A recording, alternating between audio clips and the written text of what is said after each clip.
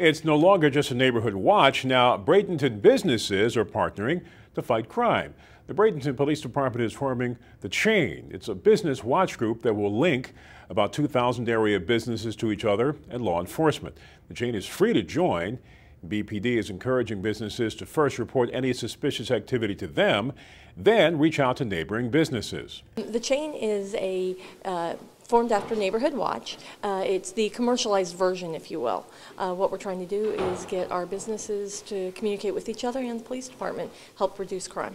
BPD will present the Chain concept to a public meeting on July 29th at the Bradenton Municipal Auditorium.